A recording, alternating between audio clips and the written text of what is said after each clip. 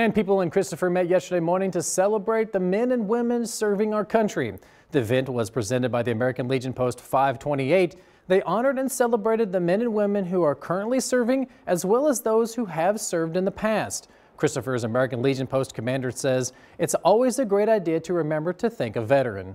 Everybody said it's our honor to do this, to show respect to our fellow brothers and sisters that serve, and it gives you a great feeling to do it. I hope everybody in the country is right now thinking about the ones they got serving and just thank them for doing the job, keep this country as free as it is. Special guest speakers were also on hand to share their thoughts on what Veterans Day means to them.